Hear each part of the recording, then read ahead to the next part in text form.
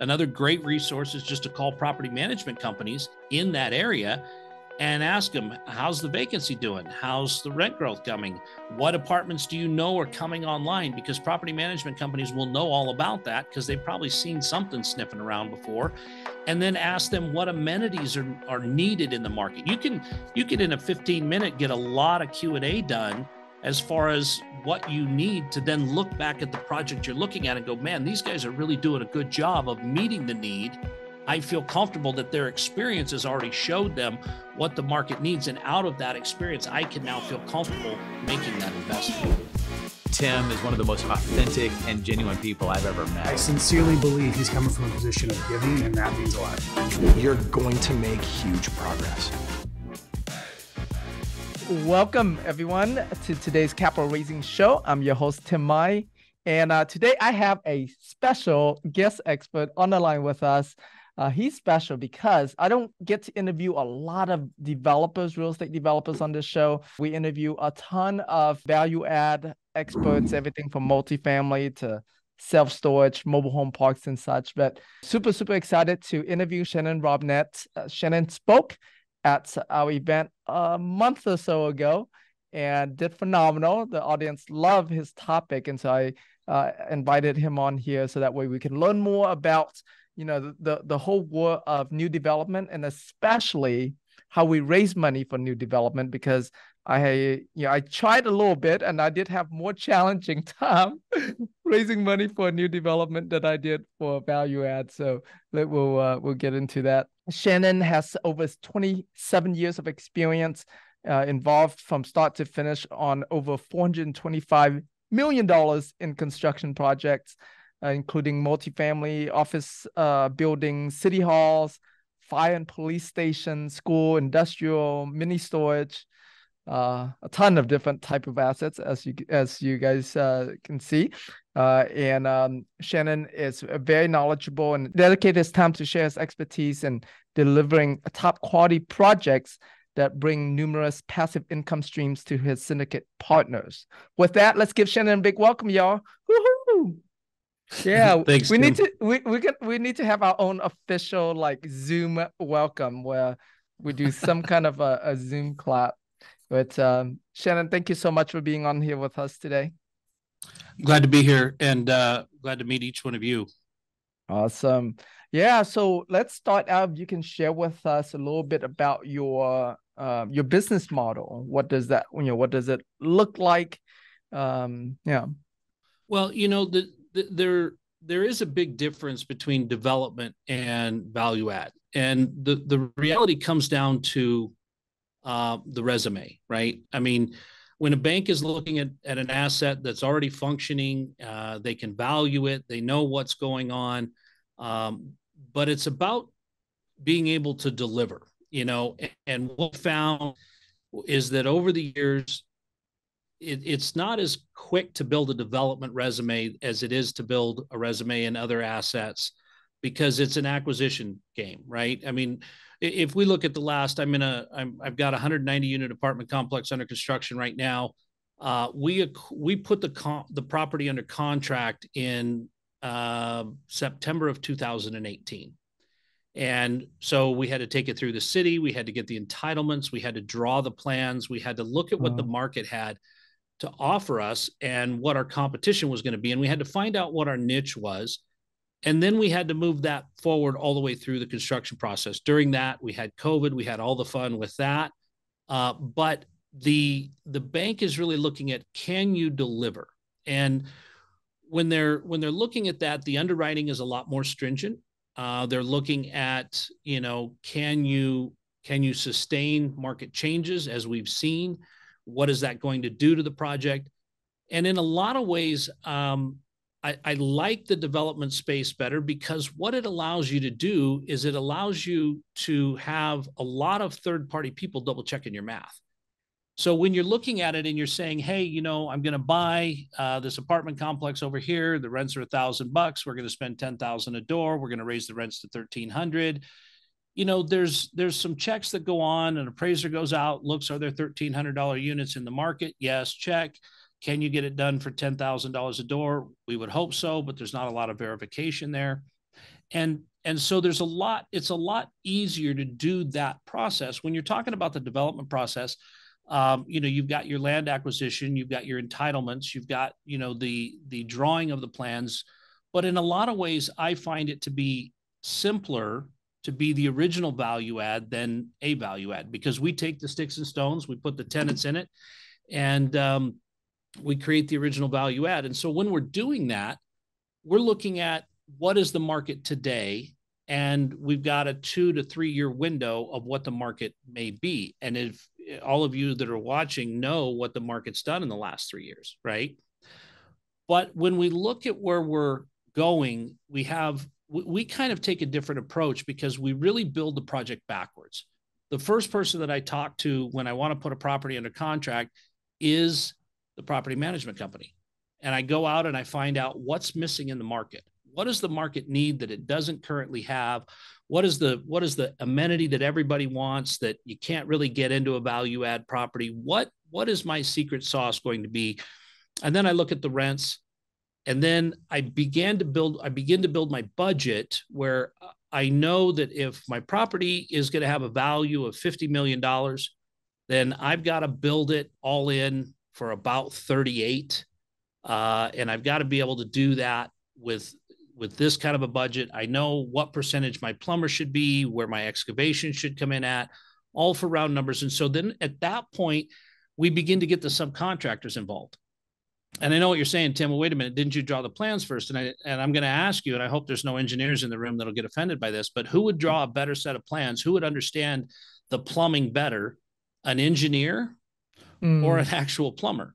And so we have all of the subcontractors work with the engineer of their preferred choosing to draw the plans, because they already know the budget. So this really prevents us from coming into a situation where we said we had $38 million to do the deal with, and we get our first round of bids back and we're at 41. So now we've got to go through and we've got to cut money out of the budget. We've got to re-engineer, we've got to redesign, and all of that just takes time and it's expensive. And so if you do a design build type of a process where you're coming in and you're saying, hey, we understand that we've got to do this for $1,000 a fixture on the plumbing, and we can do that if we can design it this way. And then you're going back and forth. You've got property management involved going, well, that looks okay. We really like this, da, da, da. Then you're able to come up with a plan. Your plans are done. You're within budget. You know where you need to be, and you're able to execute on that plan. Now it's about being with reputable contractors that you've said that are going to be able to meet those timelines, that are going to be able to get things completed, that are going to be able to take care of those things in a general contracting firm that can execute. Because as you guys know, interest can be very expensive in today's world. I think on our project right now, we're cranking a deficit right now on 190 units of about $223,000 a month, right? Now, all of that interest reserve is set aside, but we've got a lease up schedule. We've got performance to make. And if we're missing that, we could burn through $1 million in 5 months of interest payments, right? And so when you've got all this put together, you really have the formula and the plan on how you're going to be able to develop this property, and you're going to be able to execute on this property, and you're going to be able to profit from this property in today's world. Now, fast forward with what we all know about what's going on in the multifamily space, that there isn't enough product. There's a lot of product coming online right now nationwide that's all coming on at the same time. So everybody's fighting over the same people. But that's not going to solve the problem long term. We also know that, we're seeing single family homes the home starts are off. We're seeing that kind of slow down because more people are being priced out of single family homes into tenancy. And so we're seeing a lot of those things. So you've got to be a little bit of a fortune teller. But, the project that we've been discussing so far, our underwriting was at $1,700 for rent, and we're achieving 21. So as rents rise, or as interest rates have risen, so have rents. And so we're in a good position there, but we've got appraisers checking us. We've got the banks checking us. We've got a lot more in the deal. The big concern that everybody has with development is it does take a lot more equity to do a development deal. We're typically at the 40% development or 40% equity on our developments. And in doing that, you also have a period of 24 to 36 months during a development process that there is no income, and delays in producing that income can be expensive. That is a cost to everyone involved. So that's just kind of how we put our team together and how we look to eliminate those problems and take care of those issues based on, what I've learned by falling out of the truck a few times. That's very cool. So I wanna take a higher level view here.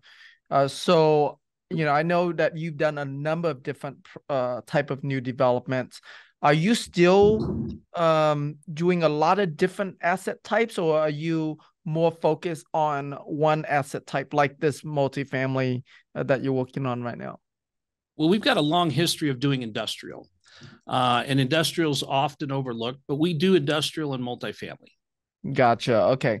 Like your company, do you guys go out there, source the land deals, and then do do the whole A to Z from sourcing the land deals all the way to the vertical construction, or do you find people who have land, find people who source, does the land acquisition, and then you just come in on the actual horizontal development and the vertical construction part of it?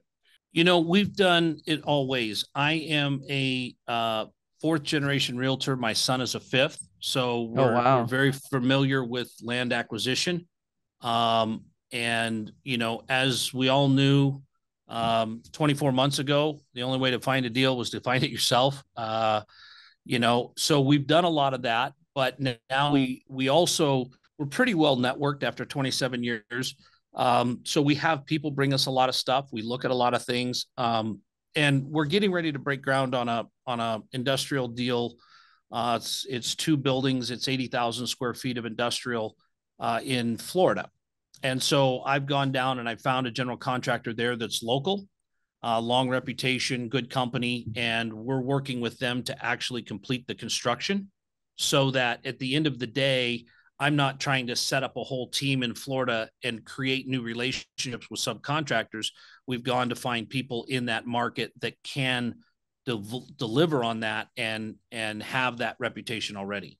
I see. Okay. So what are all the different markets that you work in?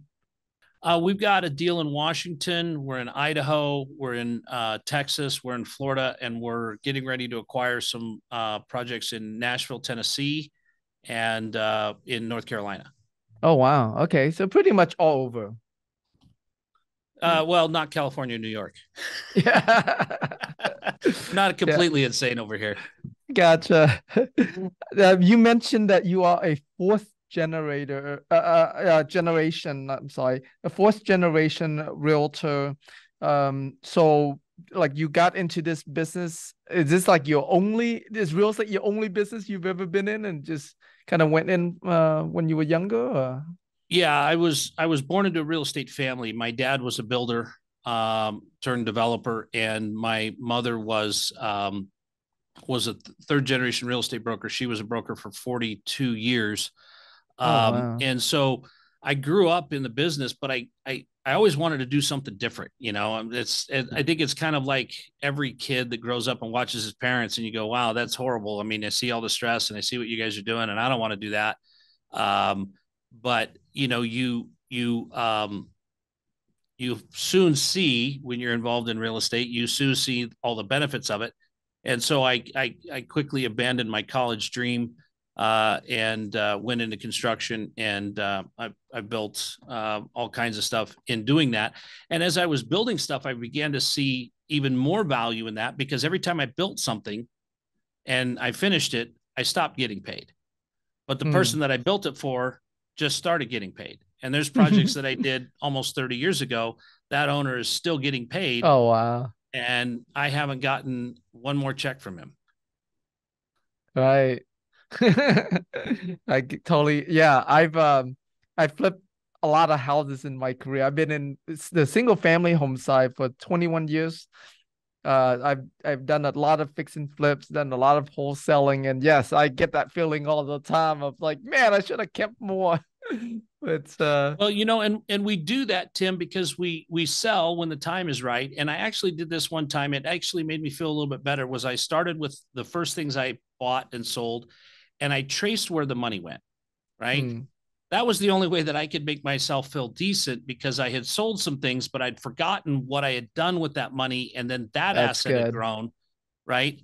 There Yeah. was a few stops with Uncle Sam that I wasn't real appreciative of where my money stopped, but we try to avoid that. Right. No kidding. All right. So you had explained a process, and it sounds like a long process from acquiring the property in 2018 to now, doing it's still under construction right now.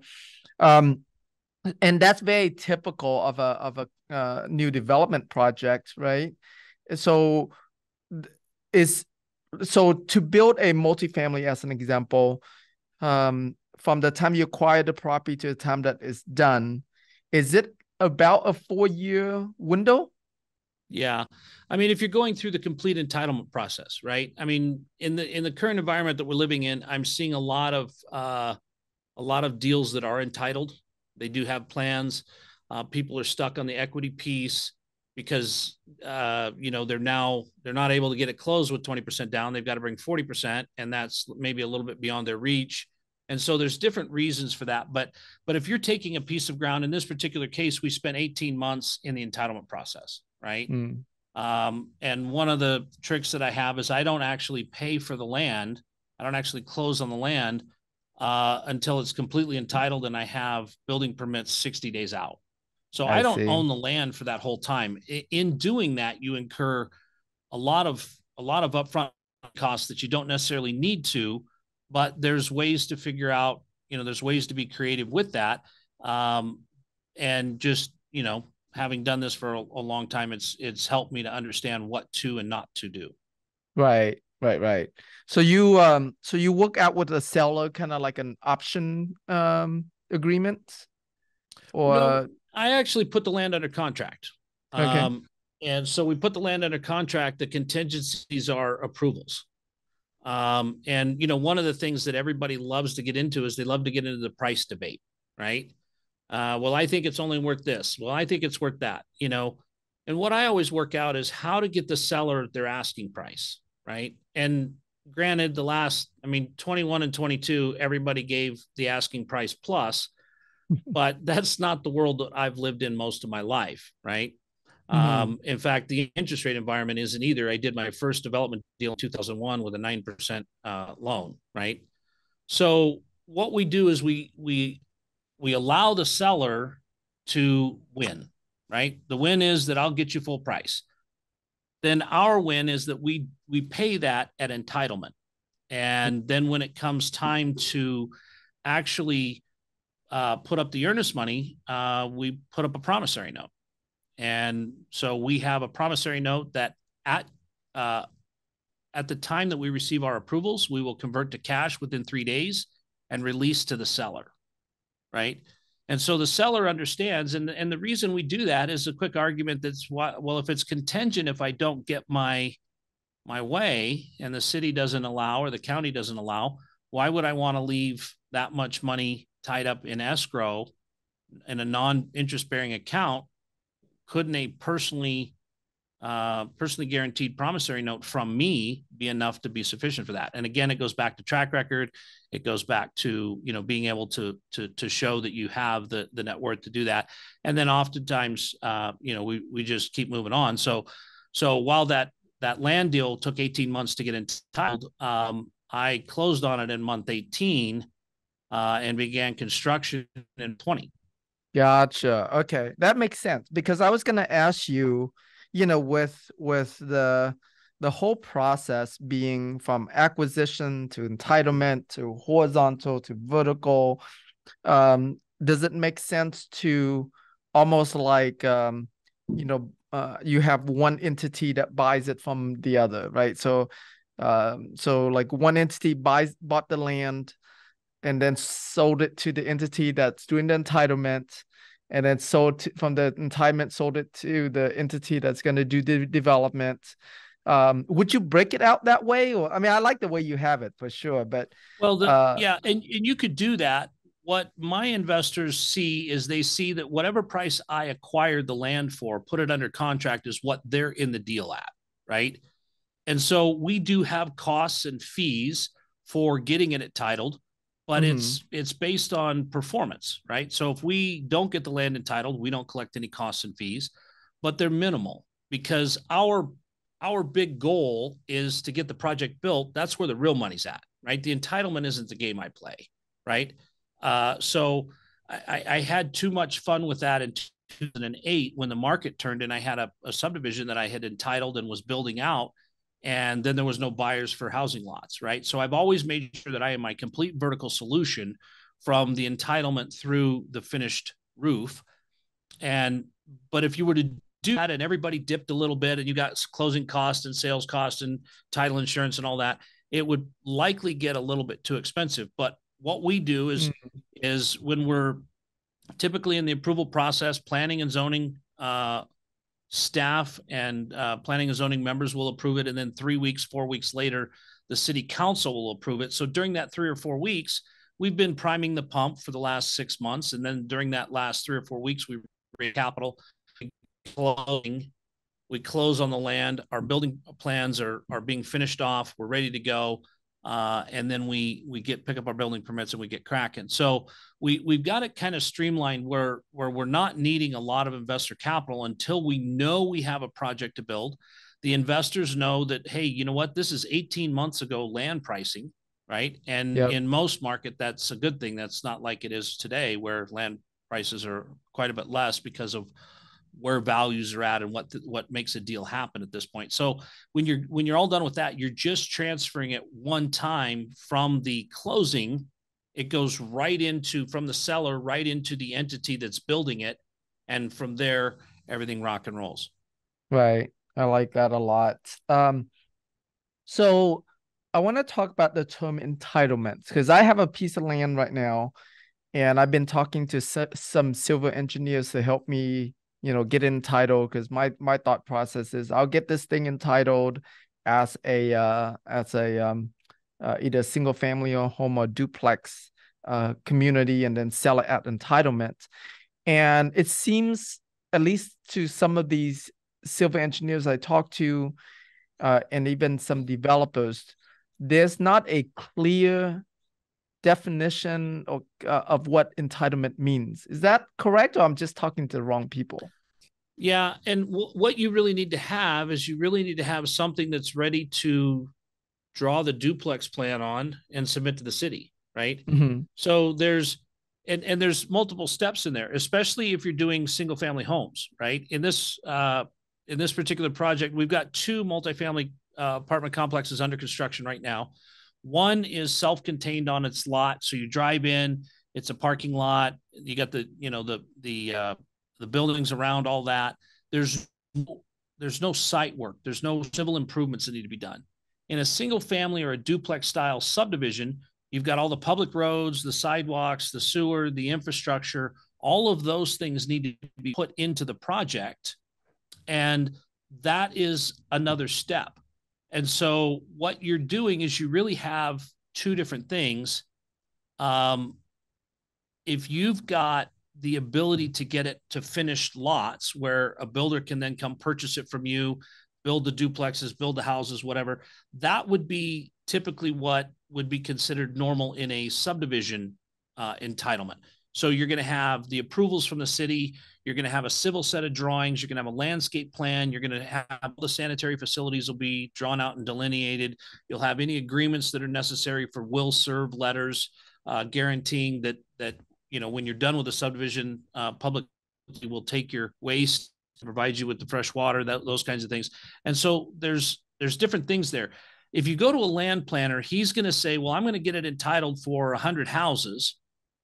I'm going to get that blanket overlay because right now it's zoned, let's just say it's zoned office, and we're going to rezone that to residential. So we've got the zoning coordinated, and maybe we associate a number with that. But then there's a whole nother process of drawing the subdivision, drawing in the streets, dividing the lots, creating that. And then you've got your preliminary plat that's ready to record. Once you record your preliminary plat, you go in and construct everything, and then you record your final plat, that matching your preliminary, and then you're ready to sell the lots and or build on it. So there's different things involved, and there's different ways to do that. If it's all done under one and it's got a private street, you can do the infrastructure as you go. So you're putting in the streets and the roads, and they have to be complete at the same time that you have houses ready to occupy. So there's a lot of there can be differences in what entitlement is. And just to clear it up for everybody, it's not what most of our children think.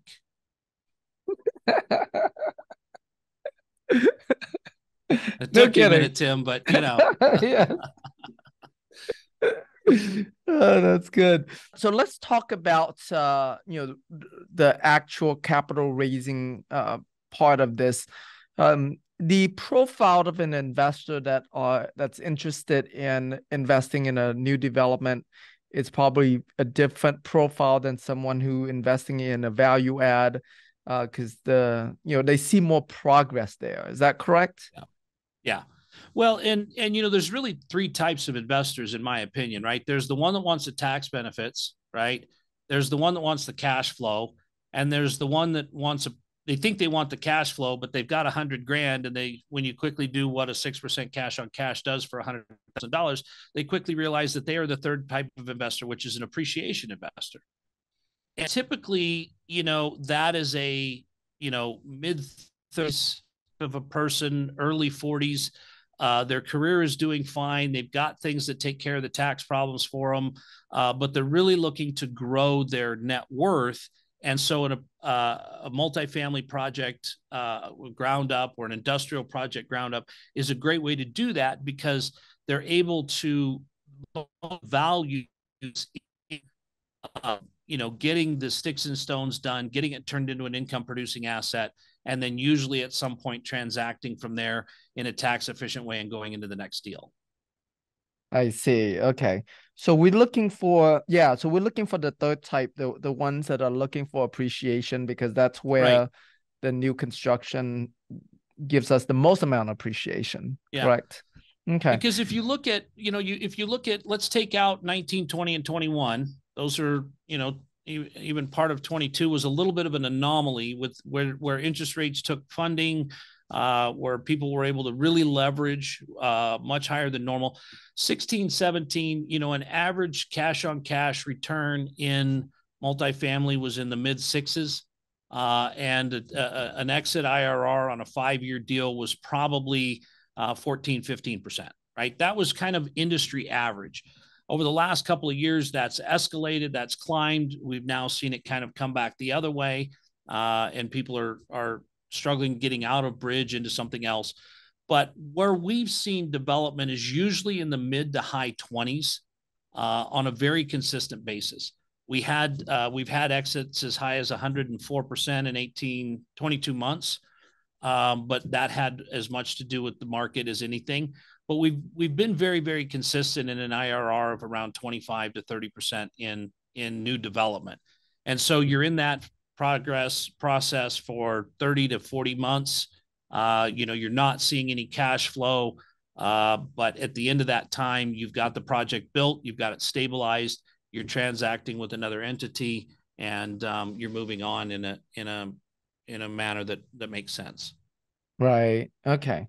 So when looking at investing with a developer, I'm going to switch role. I'm going to put my role. My role is as an LP investor, right? I'm looking to invest with a developer. Should I look for one that specializes in a specific asset class, or one that specializes in a specific location, geography, or one that just, like yourself, that has just, decades of experience in a variety? How should I best decide that? Well, and I think you're correct. I think you're looking for somebody that has experience in the market that you're looking at. I think you're looking at more than just the developer. You're looking at the contractors. You're looking at, are we a new general contracting firm, or have we got a history of doing this? Because there is a timeline delivery that comes along with that. Because if your contractor falls 4 months behind and you're flipping units, that's not that big a deal. But if your contractor falls 4 months behind and you're waiting to release a building, you've got 24 units that are held up, and you're missing that cash flow. So there's a lot of different things that you need to look at, but experience is really, really, really imperative.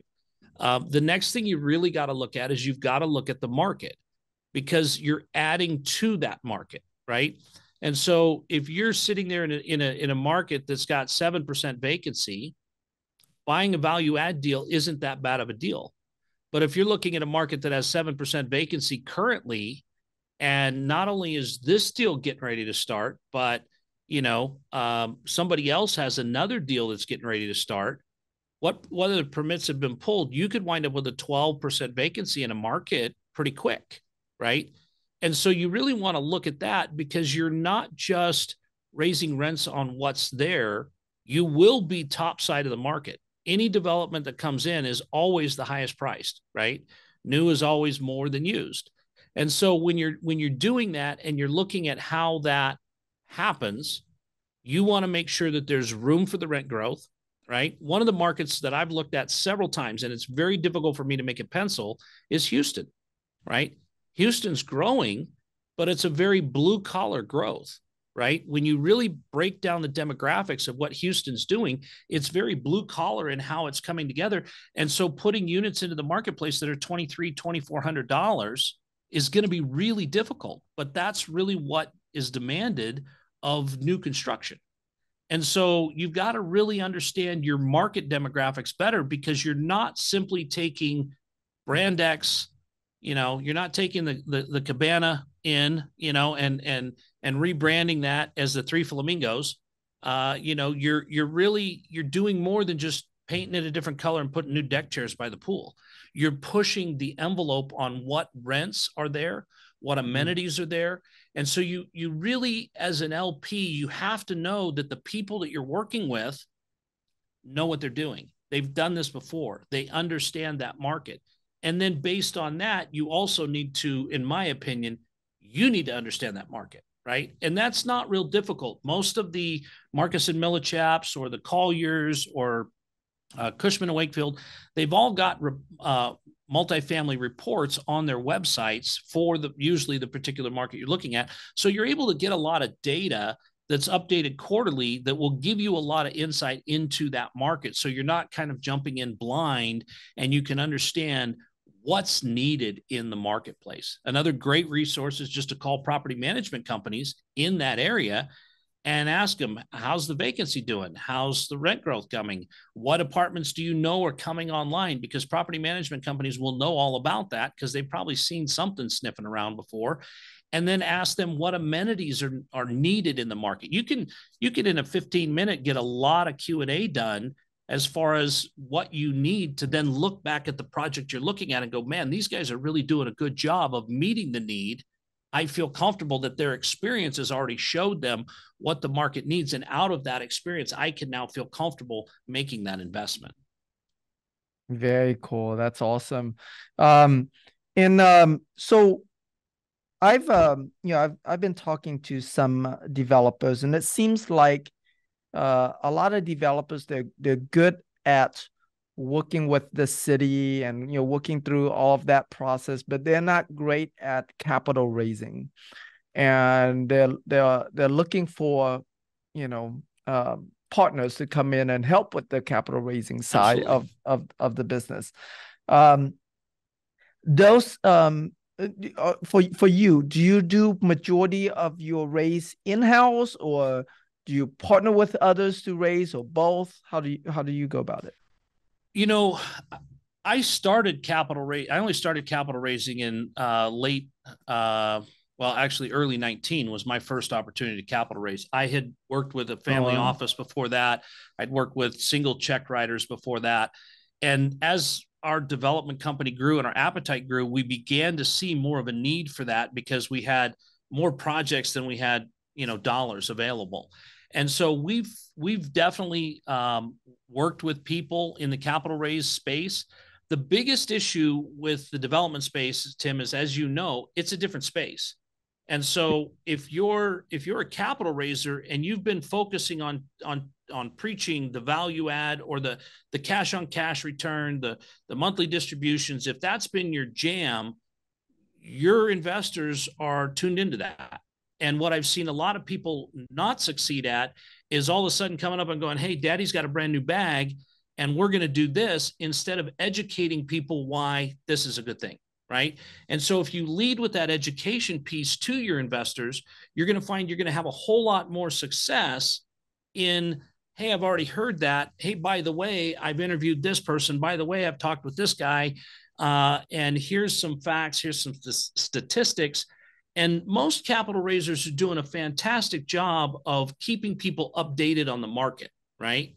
Mm-hmm. But then all of a sudden they go, hey, multifamily, well, not today. We're going to do industrial. Right. But if you're educating people why a diverse portfolio in real estate makes sense and why the industrial space is like the bond of the real estate market, right? It trades at a higher cap rate. It's a triple net product. I see Lewis over there banging his head on the wall. He loves this one, right? But it's a triple net product. So when insurance goes up, the tenants pay it. When property taxes go up, the tenants pay it. So it's a very safe asset. It will do excellent for cash on cash. It will not explode in value like the multifamily had for the last couple of years. But then as the multifamily is experiencing the trends that it's experiencing now, it's also not participating in that. So it's a very stable thing. And it's one that the people that invest with us love that product when they're looking for cash flow. When you've got your people that are, hitting their golden years, they're starting to look at the exit from the JOB. They're starting to set themselves up in the position where they can now count on that check month in, month out. You're getting a tenant class that has balance sheets. They understand business. They're personally guaranteed. They're signing 3 to 5 year leases, even 10-year in some cases. And we have a little section in our lease that nobody really paid attention to for a long time. And I've been doing it for about 20 years. But in our rent escalation clause that gets signed into the lease, regardless of the duration, it says that the rent will go up 3% and or CPI, whichever is greater. Now, in 2018, nobody gave it a second thought, right? Nobody said anything. But in 2022, my tenants took it going into 23, they took a 9% rent increase, right? Because CPI, Consumer Price Index, said that we had experienced that much inflation. And so now all of a sudden they've got a 9% rent increase. This year, it looks like we're going to take about another 5% as well. So everybody's going to be really excited about that. But then when you look at what that a tenant in a multifamily space is giving 35% of their income to the rent, right? A tenant in the industrial flex space is usually got their location at less than 10% of their total revenue. So a 5% increase in 10% of their product is not even going to register with them. They'll grumble and complain, but they'll pay it gladly. And so if you're educating people like that about why you need to look at industrial and why you should diversify and maybe pick up some of this stuff. And maybe we're looking at a market where industrial is still very much in need. I love Houston for industrial, right? I've got a couple deals down there. And yet we also do this. We do these two. They're symbiotic and they offer the same tax structures and things like that. You can really educate your people and with that, bring them along. So when you flip the deal in front of them, they're not surprised and going, oh my gosh, what, Tim, what is this? When did you become a developer? I didn't know anything about this. I don't know. And a confused mind does nothing. Gotcha. And it's interesting that you go into both the multifamily and the industrial flex space, because like you said, they are two very different space, very different tenant profile. The industrial, now that development process is a lot faster than the multifamily one. Is that correct? Yeah, for sure. Well, and it's kind of like anything, Tim, you've got to have your savings account, right? You've got to have your operating fund. You've got to have your rainy day real estate. And then you have your multifamily that I wouldn't consider to be speculative, but it is there's higher risk, there's higher reward, right? As we've seen insurance rates explode right now, everybody's struggling with that because you can't just turn around to the tenant and go, hey, by the way, your rent just went up $500 a year because of your insurance, right? But in the industrial space, I can, right? And so when people start to look at that, different asset classes are as important as a diversified portfolio in anything.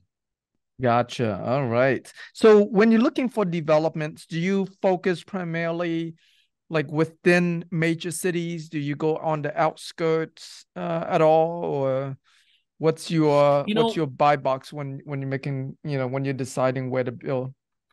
The first thing I do is I look at markets and I identify markets before I ever look at a deal. So I have 9 cities that I'll do deals in across the nation. And those are the only ones I'll look at. So if you've got a deal in Ohio, I'm not looking in that area, right? Not that it's a bad market, but I have very specific parameters because my window is long, right? So look, if you came across a deal in Ohio today, you could get educated on Ohio, do what you want to do, have things happen really quickly and be on to what's next and have the value add completed probably before I'm half done with my project. So I have to really know that market is in a growth pattern. I have to really know that market is adding jobs that are able to afford what I'm building. And so I've limited that to 9 cities across the nation. I look at those 9 cities. And then from there, we kind of go deal by deal. Hey, what's the land cost? What's the tenant mix in the area? What's the rent we're going to garner? What's the cost of building?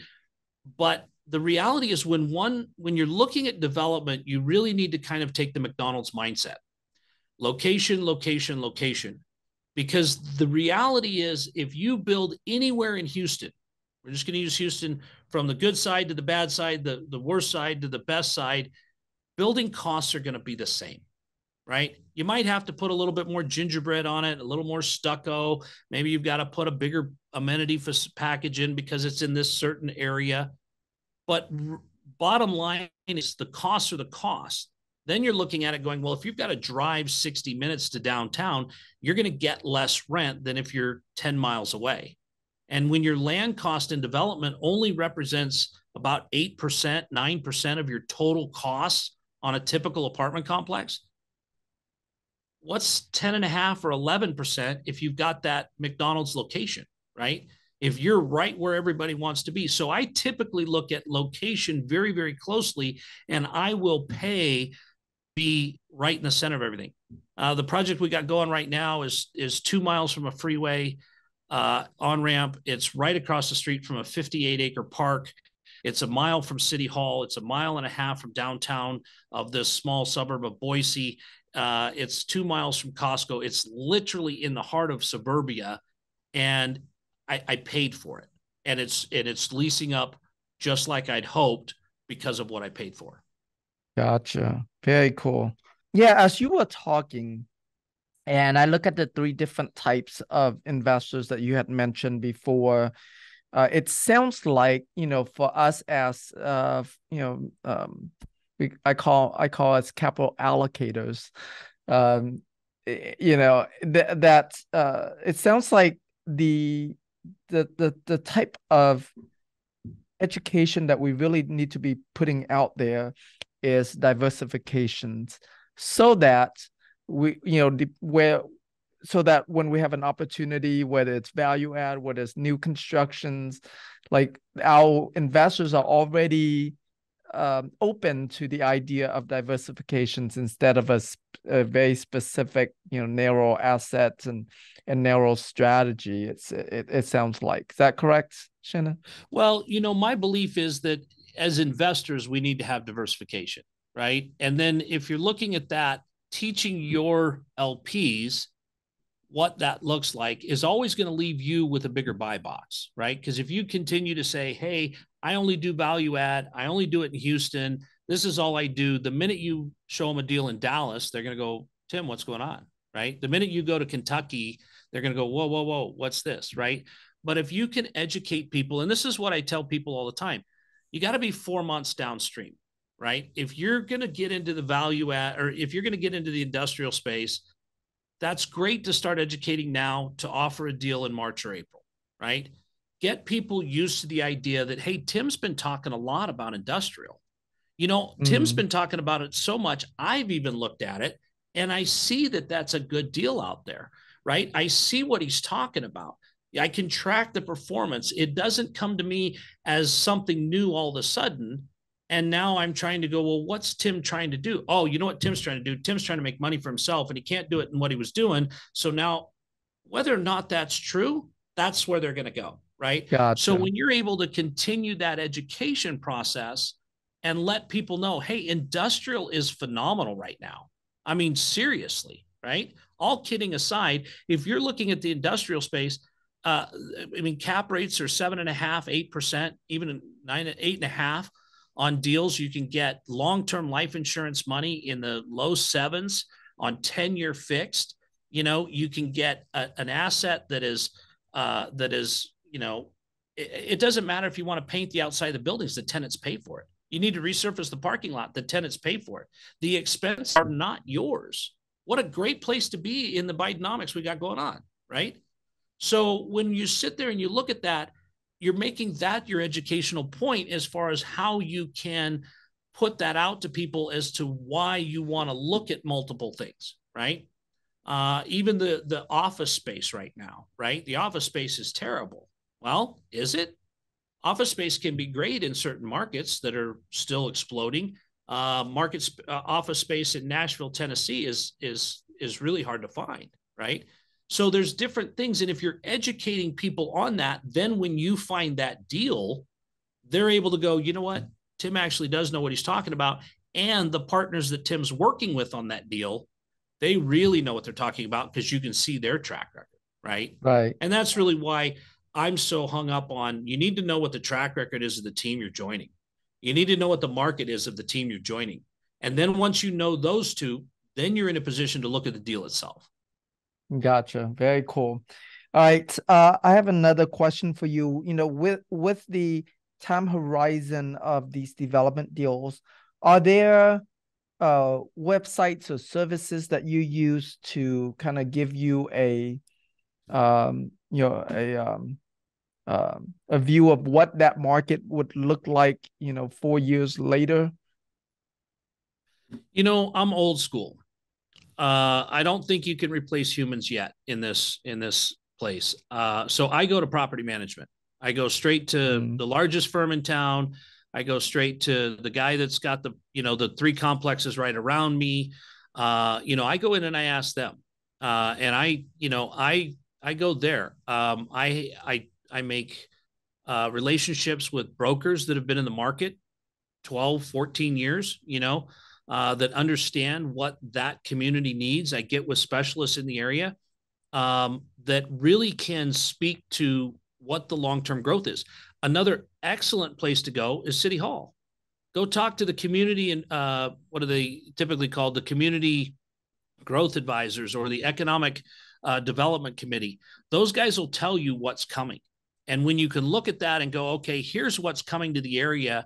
Now I can feel comfortable putting $50 million to work for 4 years, knowing that, Samsung's bringing a plant to the area, and you're, because what is developing job wise is going to affect you also. Right. And so you're going to want to make sure that, hey, the trend is that rents are climbing. The trend is that wages are climbing. The trend is that people are moving into the area.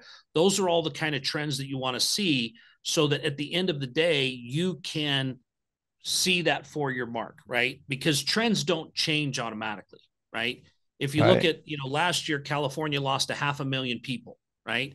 That trend has been going the other way where they've been importing less and less and less into California. And now all of a sudden it's continued that downward trend. And now the second largest thing that they're exporting out of California after strawberries is people, right?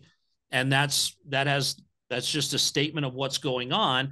Based on that, we can look at where they're going, and then we can follow that trend and try and stay in front of that. Yeah, that's very cool. I love that. I love that deep local study that way, because you're right. I mean, real estate it's not a national thing. It's a very localized thing. So every market's act very differently and the trends very different. So Yeah. very, very good. And it is a hands-on game. It really is. I mean, we all struggled, 24 months ago to get a hold of a broker of any kind, right? Mortgage or real estate, just because everybody was so busy. But when you really have built those relationships in that market and you can buy somebody lunch and understand what they see coming that have been there for, let's say, a minimum of 10 years, you're going to get a really realistic picture. Right. Very cool. All right, Shannon. Well, you have been a wealth of knowledge. Thank you so much.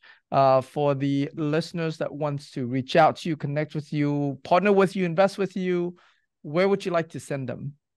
It's really easy. It's just shannonrobnett.com. So it's pretty simple. There's even a link to my calendar there. If you want to jump on a call, I'd love to chat with you a little bit. But you can see our projects there. You can see the developments we have going, the investments we have. You can just kind of, take a look at that kind of stuff. Shannon, again, thank you so much for your generosity and your wealth amount of knowledge that you're sharing with us today. Really appreciate you for being on the show today. Thank you.